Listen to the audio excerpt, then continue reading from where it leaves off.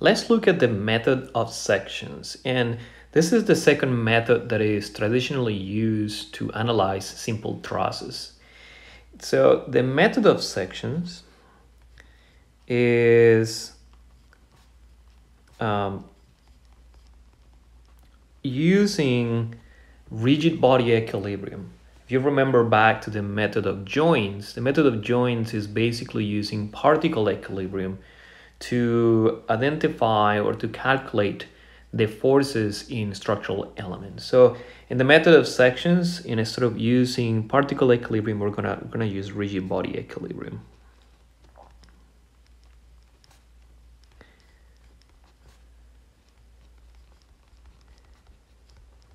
Which means that for problems that are in 2D, we're going to have a total of 3 equations of equilibrium that we can write. Forces, some of the forces in one direction, some of the forces in another direction, and some of the moments. So for 2D problems,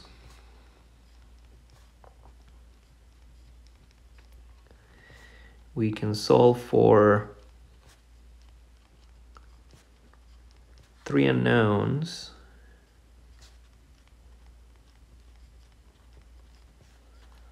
per free body diagram. If you look back at the method of joints, in the method of joints, we have particle equilibrium. And for particle equilibrium, we can only solve for 2 unknowns for each of the free body diagrams that we do. All right, so what is the main procedure? The general procedure. So the first thing is we want to find your reaction forces, and again, this might not be absolutely needed in all of the cases, but in many cases we need to find the reaction forces. And for this particular step, you're gonna have to do the free body diagram of the whole structure to be able to find those reaction forces. Then the second step is to identify a cut, and I'm gonna explain this in a minute in an example. And usually the rule of thumb is no more than 3 elements are cut. And this is gonna make more sense when I show you the example. And then what we're gonna do is draw a free body diagram of the cut.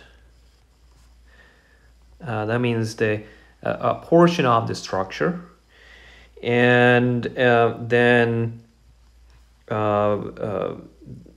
write down the equations of equilibrium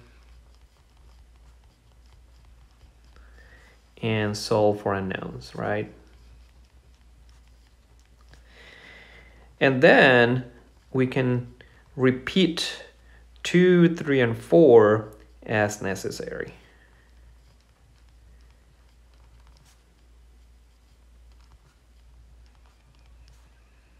So if more cuts are needed, we can go back and repeat the process, do another free body diagram, write down the equations of equilibrium for that cut, and repeat the process.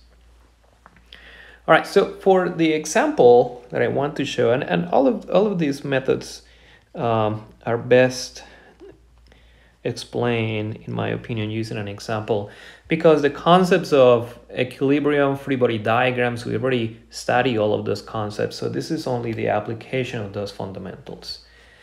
So for this example, I want to treat the same problem that we had for the method of joints.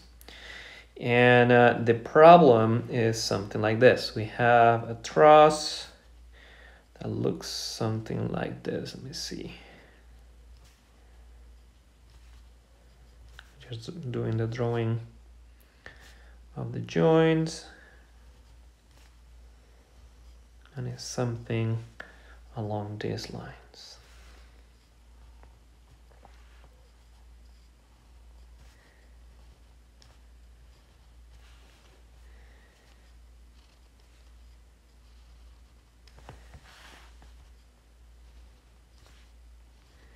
All right, something like that.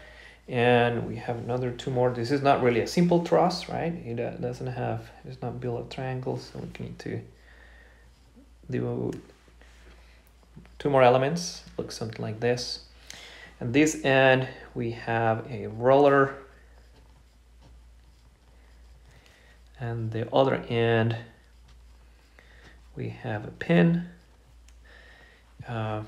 We have 5 kilonewtons force in this node, which is A. Then we have 5 kilonewtons at B, 10 kilonewtons at C,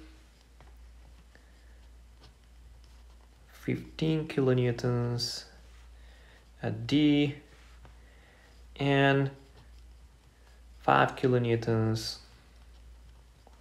at E. And here we have F, G, H. The horizontal distance between each of those nodes is 2 meters.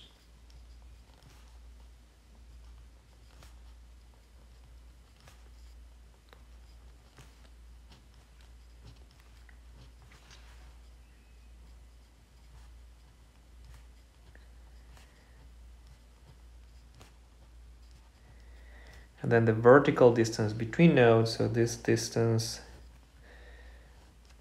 we're here, this is 1 meter, this is 1 meter. Okay.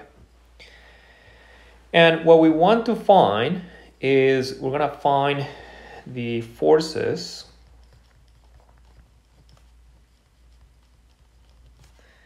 in elements CD, GD, and I'm gonna add GF. So that's something that we didn't do last time, but I want to add it here. All right, so that's the problem that we're gonna solve, okay? And we're basically trying to analyze this truss. In the previous video, we obtained the reaction forces. So I'm not going to go through the derivation of the reaction forces. You can go back to the previous video and see that. And so that will be our first step, right? To identify the reaction forces. We're going to use those reaction forces in a minute. So that's a common step between the method of sections and the method of joints. The second step, which is one of the important points in this method of sections, is to identify a cut for us to be able to do our free body diagram and derive our equations of equilibrium. And the idea is to identify a location we can cut elements, no more than 3 elements as a rule of thumb, and then we can use either side of that cut as a rigid body. So let's go back to our structure. And if I look at the elements that we need to identify or to need to calculate forces for, is going to be this element CD, this element GD, and this element GF. So what I'm going to do is I'm going to propose that we do a cut right here. This is going to be our cut. And I am going to take the right-hand side of that cut. What I mean is I'm going to take this side of the structure, I'm going to write that free body diagram. And since I need to have this in equilibrium, at the point where the cut is, I'm going to write the force, the tension or compression forces on that free body diagram. All right. So I'm going to do a free body diagram of the right-hand side of the cut. Okay, so let's do that. Go here to the next page. So free body diagram of the cut. And by the way, it does not matter if we choose the right hand side or the left hand side. the answer should be exactly the same. So it doesn't matter if I do this cut over here or if I do the smaller section on the right hand side. I'm choosing the smaller section on the right hand side because I will have to deal with this with less forces. Here I have a 5 kilonewton force, a 15 kilonewton force. On the left hand side I have a 10, a 5 plus the reaction forces. So because of that, I kind of decided to go with the right hand side of the cut. But the answer should be exactly the same if you use the left hand side. All right. So for this free body diagram of the cut, I'm gonna see the following. Let me see if I can do it over here.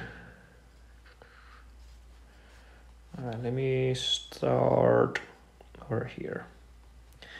So let's say that this is going to be E.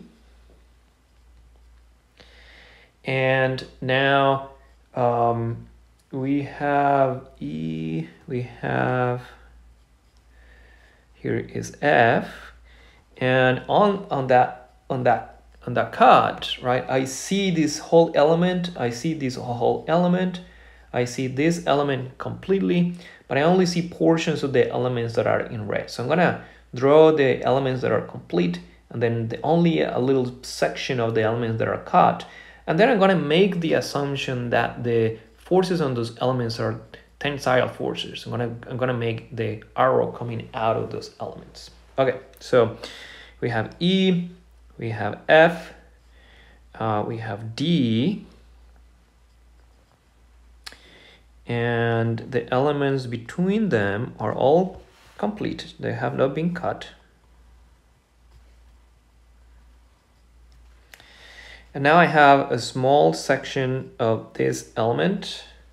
That will be FG. I'm gonna have a small section of element CD and a small section of element DG. Okay, just to help me, I am going to make here, I'm gonna put here the nodes, although this is not really part of the, it should not be part of the free body diagram because it's not connected, but I'm gonna put these two elements to help me do some calculations later on. So C and G are right there, right? But they're not connected because we're gonna only write down the right hand side of the cut. All right, so in terms of forces, what forces do we know? Well, we have our 5 kilonewton force.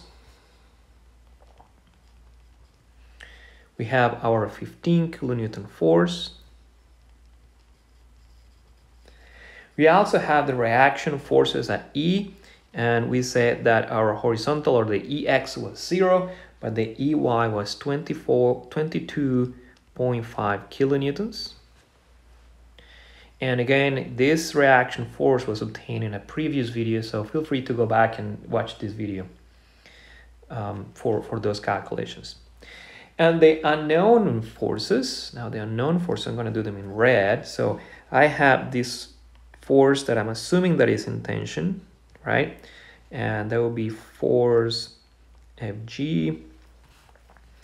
This force, which is also, I'm going to make the assumption that is in tension, that will be force dg, or gd, whatever you want to call it. It's just the magnitude of the force. And in this case, we have another force over here, and that will be force cd or dc. All right, very good. Need to add some distances. So this distance is 2 meters.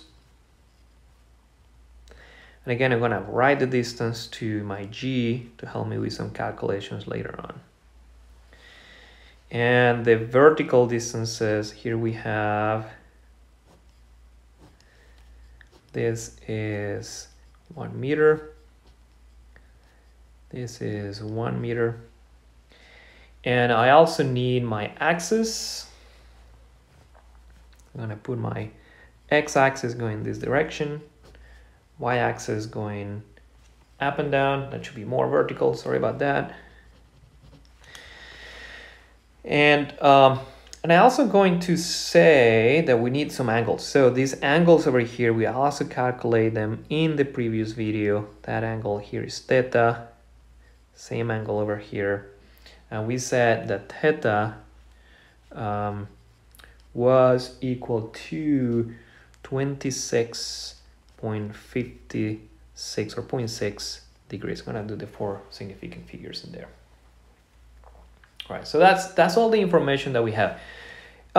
Again, this is extremely important for you to do the free body diagram of the cut. So the first thing is to be able to identify where to make the cut. And then the second part is to do the free body diagram. And all what I've done, if you look at our previous figure, is I cut it right here. And I basically erase all the left-hand side of the drawing. And then in the places where I cut, I put my unknown forces, right? My force in here, my force in here, and my force in here. And that's how I find this free body diagram right here. Right. All right, I think that's it. That's a full free body diagram. All right, the next step is to write the equations of equilibrium and solve for the unknowns. So in this case, I can do some of the forces in X, I can do some of the forces in Y, or I can do some of the moments. And I'm going to go ahead and do some of the moments. Now, why can we use some of the moments in the method of sections and not in the method of joints? Method of joints is about particle equilibrium, and all of the forces are going through the same point, so the moments about that point will be 0. Now, in this case, we have a rigid body, and since we have that rigid body, we can use those some of moments. All right, so I'm gonna try to do everything with the sum of the moments because the calculations are going to be a little bit easier. And the first one that I'm going to start with is do some of the moments about D. And the reason why I'm going to start there is because 2 unknowns are going through that point, and I'm going to end up with only 1 unknown. I'm only going to have FG. All right, so let's just start with the some of the moments about D. We're in equilibrium, or static equilibrium, that should be equal to 0. And let's see, what do we have? Well, okay, 15 kilonewton force produces no moment about D. This force, neither this force produces moments about D. We end up with the 22.5 kilonewtons, the 5 kilonewton, and FG. Those are the only 3 forces that produce moments about G. For the 22.5 kilonewton force, we have a positive moment, and it will be 22.5 times 2 meters. So that would be 22.5 times 2, positive moment. For the, see what we have. For the 5 kilonewton force, it will be a negative moment, and it will be 5 times 2 as well. So negative 5 times 2. And for FG, we're gonna have is it will be a negative moment, and it will be FFG times 1, right? 1 is the perpendicular distance between D and the line of action of the force. So it will be minus, let's do it like this, FG times 1. So from this equation, I can solve for this and say that FFG is going to be equal to 45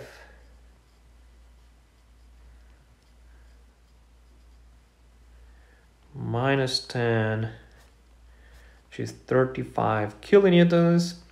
And since we need to report whether or not this member is in tension or compression, we can say that this is 35 kilonewtons in tension. Tension, because my assumption over here is that it was in tension. I got a positive result and therefore my FFG will be in tension. Very good. Now let's find another point that we can use to do some of the moments, and we're going to end up canceling two forces. Now we do have FFG, so that's not as needed, but just for the sake of the exercise, let's do that. So if I think about this FFG and I think about this FDG, I can do some of the moments about G. By doing the sum of the moments about G, my only red force will be FDC, right? Because that's the only force that does not go through G. So let's do that. Sum of the moments about G. By the way, this is first answer.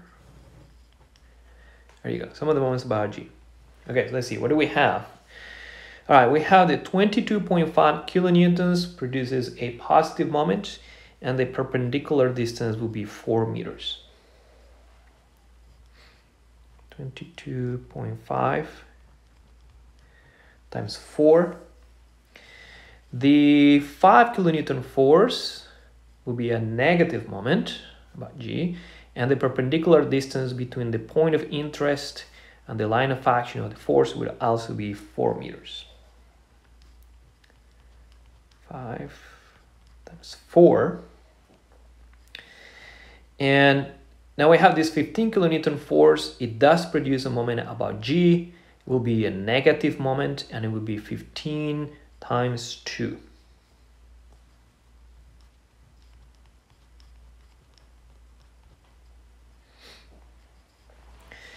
Then the next one is FDC.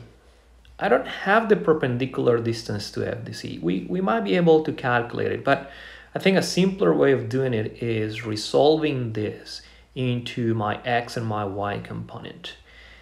For my X component, we have a FDC cosine of theta, and the perpendicular distance will be this distance, which is 1 meter. And that produces a positive moment. So positive FDC cosine of theta times 1. And for my vertical component of FDC will be FDC sine of theta, and that also produces a positive moment about G, and the perpendicular distance will be 2. So it will be plus FDC sine of theta, that's the component of the force, and 2 will be the perpendicular distance between the point of interest to the line of action of the force. All right, very good. So all we need to do now is to solve for FDC. Is the only unknown in this equation, right? Because this is all equal to 0 because we are in a static equilibrium. So what we have is something like this. 0 is equal to 90 minus 20 minus 30. And if we have this cosine of 26.56, that would be plus 0.8945 FDC, and 2 times sine of 26.56 will be equal to plus 0.8943 FDC. We can take FDC as a common factor, so this number plus this number, and then that goes as a denominator. So my FDC, solving FDC in this equation, will be equal to minus 40 over 1.789, which will give me minus 22.36 kilonewtons. And now I'm gonna report it. As 22.4 kilonewtons. Negative, that means that is in compression because my original assumption is that it was in tension. All right, so here we were able to find only one equation that has one unknown, same thing that we did with the previous equation. And again, the key was to be able to find the common point where forces come together. That point does not have to be in the place, in the area where we've drawn the cut. It can be outside the area. That's why I put this G and I can put this C in there as well. Very good. Now, the only force that I'm still needing to find is F dg, right? This force over here. And what I'm going to do is do sum of the moments about E, right? If I do sum of the moments about E, that 5 kilonewton force that is coming vertically on E and that 22.5 kilonewton force connected to E are going to produce no moment. But also, FDC goes through E and FC go through E, so it's going to be a fairly simple equation to solve, hopefully. All right, so let's do that. So sum of the moments about E equal to 0, because we are in a static equilibrium. And let's see, what do we get? So here we have our 15 kilonewtons producing a positive moment about E, and it will be 15 times 2.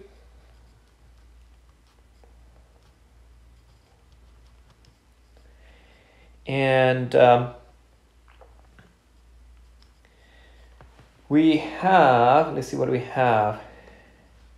That's it, right? No, these two forces produce no moment about E. So now the other one is FDG. And FDG we can also resolve in our two components, in the horizontal and the vertical direction. The one in the horizontal direction will be FDG cosine of 26.56. And that creates a positive moment about E. The perpendicular distance will be this distance, which is 1 meter. So that will be plus